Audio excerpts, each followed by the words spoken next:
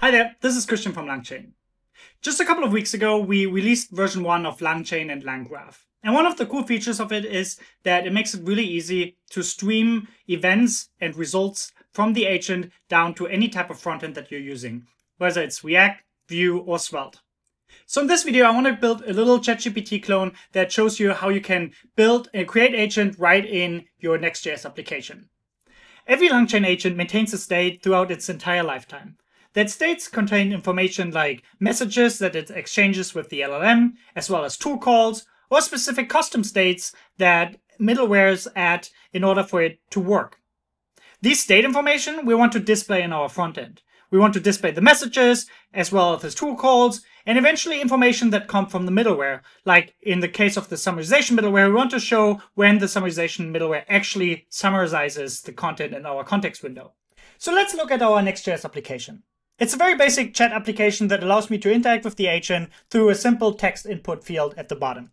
So if I ask the agent, what is the meaning of life? It will stream down its result to the frontend. The application itself is very basic. Starting at the package.json, all the packages we need is a provider package that makes it very easy to connect with a large language model provider. We need LangChain Core because it provides some basic primitives in order to work with messages from the LLM. We need LangGraph, which is our agent runtime and agent framework that helps us to stream down the messages to the front end, as well as the LangGraph SDK that provides nice front-end hooks for our React application. And last but not least, we need LangChain in order to build and create these agents.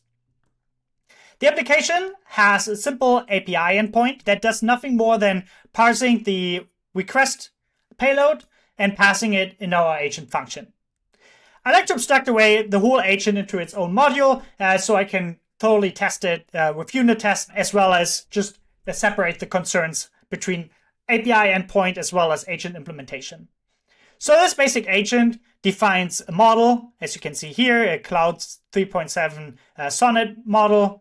It comes with a tool that allows me to fetch customer information from a fake database that I have here right in the code. And then all it does is it puts these primitives together. It calls the create agent, which we import right from LangChain. And this create agent function gets the model, the tools that we want to provide, a checkpointer, and a system prompt.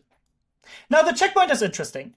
The checkpointer allows us to remember the threads and conversation that we have with the agent. So if we go back to the front end and say, hey, I'm Christian, and say after that, what was my name? You'll see that it will remember me.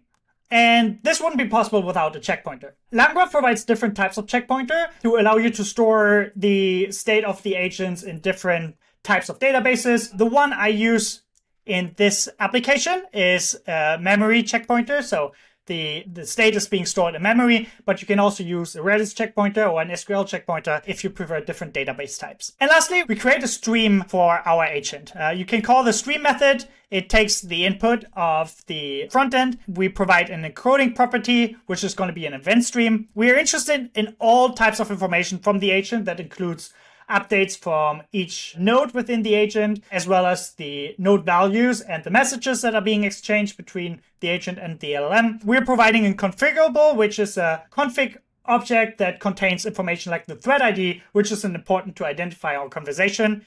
And lastly, we define a recursion limit to ensure that our agent doesn't run into an endless loop of continuously calling tools or running into a reasoning endless loop.